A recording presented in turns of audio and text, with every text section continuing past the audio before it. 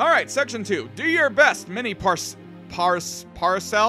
I'm just gonna call him Mini Hohenheim throughout all of this. I hate trying to pronounce Hohenheim's first name. I just call him Hohenheim because Fullmetal Alchemist has prepared me to say that name.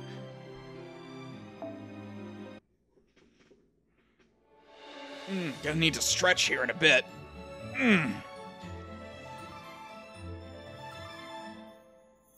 your best, Mini Hohenheim! Oh my god, so kawaii desu! I hate myself.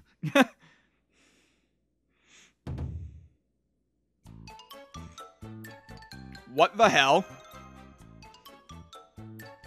This is Mini Hohenheim. Is there a problem? You say that like it's a normal thing. My apologies. It appears an explanation is necessary. Let me ask, what is chocolate production really? It's the result of processing a fruit called cocoa, which is transmuted into something else via heating and drying techniques and other human intervention. This changes its shape and aspect into something not possible in nature. It is, therefore, truly the work of man. In other words, alchemy. Exactly. You are very quick to understand. Therefore, unworthy though I may be, I have come to help. Different people working to produce chocolate using cocoa beans will not always yield to the same results. The efficient refining of such materials takes skill. As such, my facility with alchemy may be of some use to you. What do you think, Master? His logic is indeed quite convincing, but what is that mysterious-looking doll? It's quite simple. The amount of cocoa beans produced will increase daily. There is, however, only one of me. If things continue as they are, I will not be able to manage matters by myself. So I have created more of me. What? It is a special homunculus given a specific set of skills for a predetermined period of time.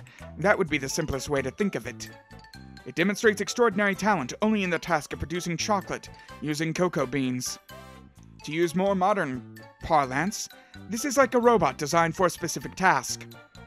Yes, that might be more appropriate. Not a genuine homunculus, but a robot. Isn't it moving on its own? Obviously, it is capable of acting autonomously. Remote operation would be another burden on me. But again, it is expressly limited in its function. While it can be fully entrusted with the process of chocolate production, it will not take any other commands. By creating more of these, I can boost the efficiency of our chocolate output. Master, I'm so sorry to trouble you, but I'd like you to produce the materials necessary for that endeavor. It looks to me like the Mini Hohenheim is modifying the production system on its own. Correct. I have given it sufficient discretion to make any changes it determines would result in the more effective production of chocolate.